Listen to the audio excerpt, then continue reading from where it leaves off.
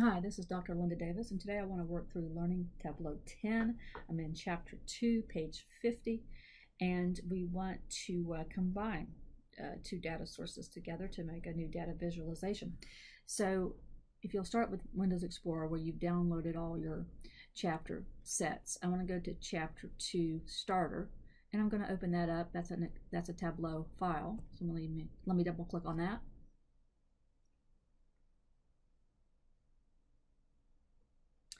And let me maximize that view. And it says also to connect to Excel sheet in the Chapter 2 Starter. So if you look at the sheets, because that's what it's saying, connect to the Excel sheet. Here's the sheets down here at the bottom. So you want to go down to the one that says connect to Excel and see what it tells you there. So go to connect to Excel, we're there. On the caption, it says follow the instructions in Chapter 2 for connecting to an Excel document. Once you've created the data source, return to this sheet and create any data visualization of your choosing using the data source. So we're going to keep on with that one.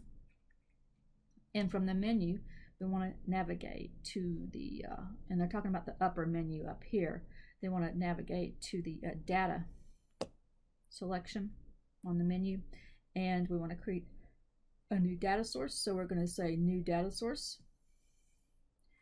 and then it says to select the Microsoft Excel, and we will connect to a Microsoft Excel sheet, and that's one of them that's in the Chapter 2 sets that you see here.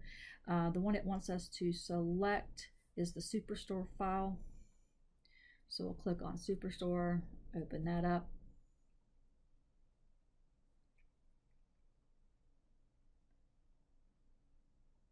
Now, once Tableau opens the Superstore file up, you will see two sheets in there. We have orders and returns, but they're two separate sheets now, and we want to combine them. So that's what they want us to work on this time around. Now, we want to double click the order sheet. So let me take my mouse over here to orders and double click on that, and you'll see the order sheet appear. And then we're going to also double click on the returns sheet, which is right below it. So you see the returns sheet there. Double click on that. And you'll notice some things change.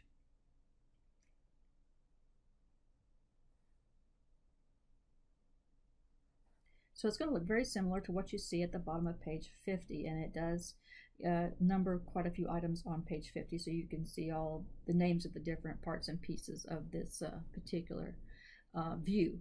And you also see that it's taken orders and returns here, and it's kind of showing us, where they intersect at. They have some similar data, and that's how it can kind of match up the columns and the rows to make it all work together.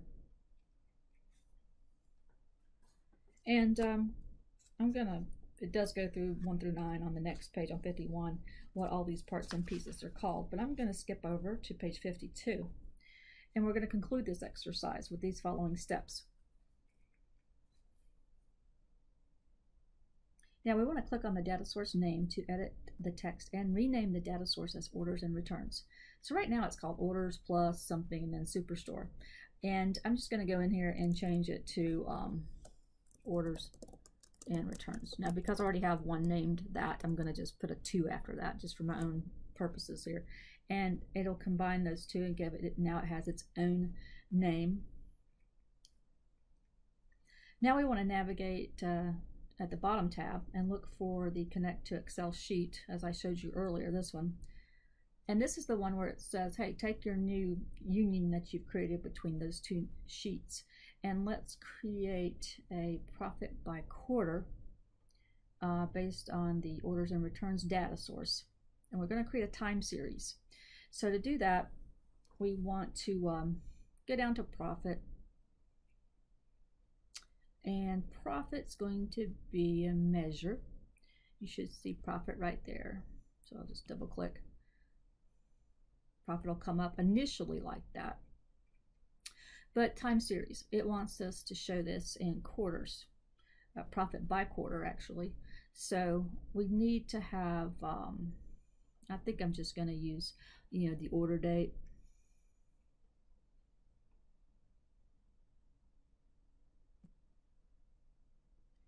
Now, it's by year right now, it's not by quarter.